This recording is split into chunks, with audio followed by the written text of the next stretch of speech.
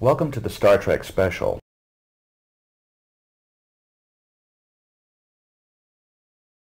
The lines were the most difficult part of the job because I would work 14, 15 to 20 hours a day on the show, and then I'd have to go home at night and learn my lines for the next day. That's incredible. And because they were so difficult, you know, as an actor, usually you don't like to learn your lines ahead of time because you like them to be natural and occurring as if it was the first time you said it. But because of this kind of dialogue, I had to be word perfect, and I couldn't pause. You know, Data can't say, you know, and look for the next word. Yeah, and so it had to flow very smoothly. So I had to have it perfectly memorized by the time I got to work in the morning.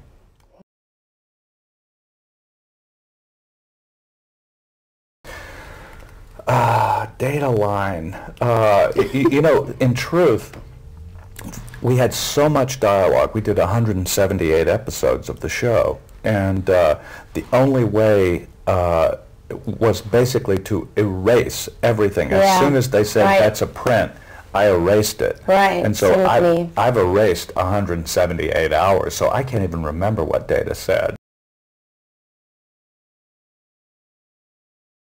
Well, because there's been an evolution to the character from the very beginning. In the first season, he was very, very blank. And but because he lives with humans, and because he's a learning computer, he picks up a little bit more every year. And he's always wanted to be human. I know. And his creator, Dr. Noonien Soong, who I also play. I know. He made a chip, an emotion chip, and in the movie, finally, Data realizes he just has to understand what humor is, and so he decides it's time to put the chip in his head.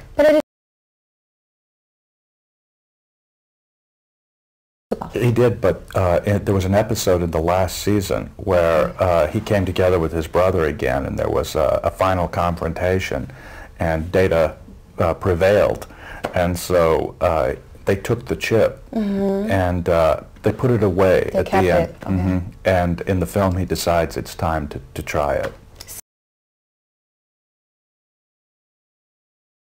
No, I really don't have a chance. I mean, I said I really didn't want to do that, but they'd already written the script, and we had 4 days between the end of the series and the beginning of the movie, so there was no time to rewrite.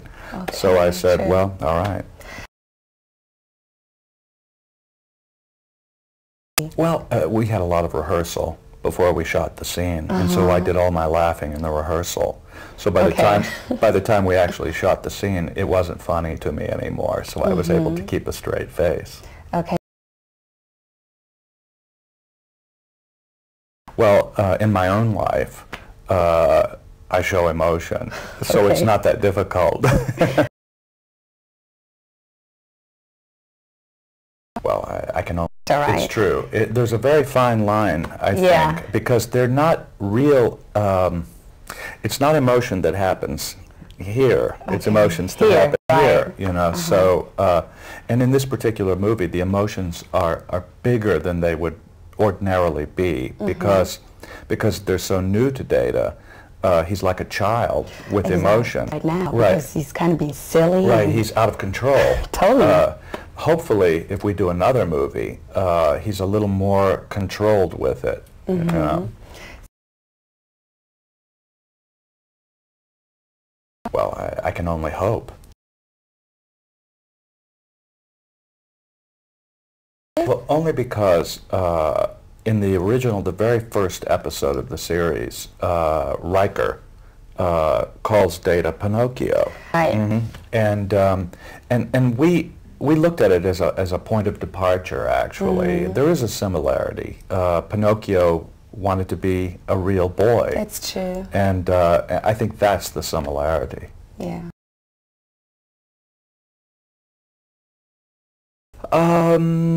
Sure. I started on the New York stage, and I did a few musicals on Broadway, and so doing the album was just an extension of what I had already been doing. I was in a musical called Sunday in the Park with George, Stephen Sondheim musical about the painter Seurat. Oh. And did a musical, Three Musketeers. Wow. And who did you play? Which character? I played Aramis, one of the Musketeers. Yeah, right. And did a musical of Huckleberry Finn called Big River. And I was the Duke in Big River.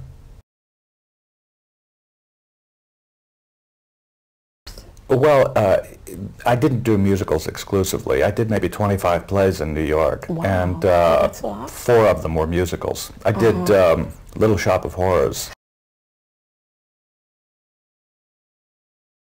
I played Seymour.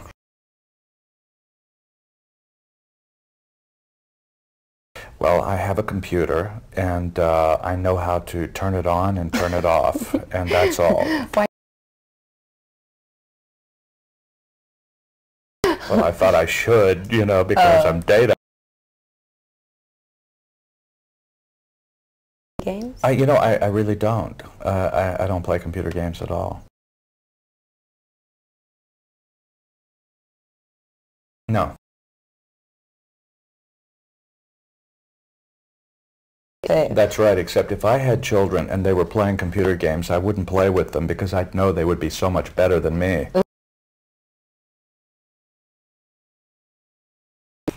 You know what? I was blessed with good genetics as far as my skin was concerned, and but Paramount Pictures, to their credit, gave me a facial every 2 weeks. Wow. to take all of the makeup out of my skin. Yes, yeah. You really have to pull it out. Yeah, truly.